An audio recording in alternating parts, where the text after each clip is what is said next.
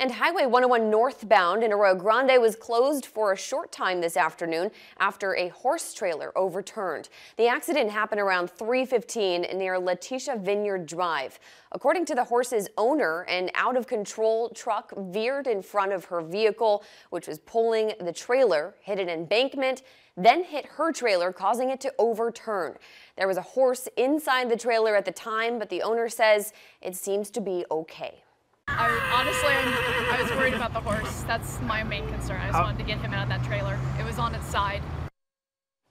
The owners plan to take the horse to a veterinarian, but is thankful she and the horse escaped without much harm.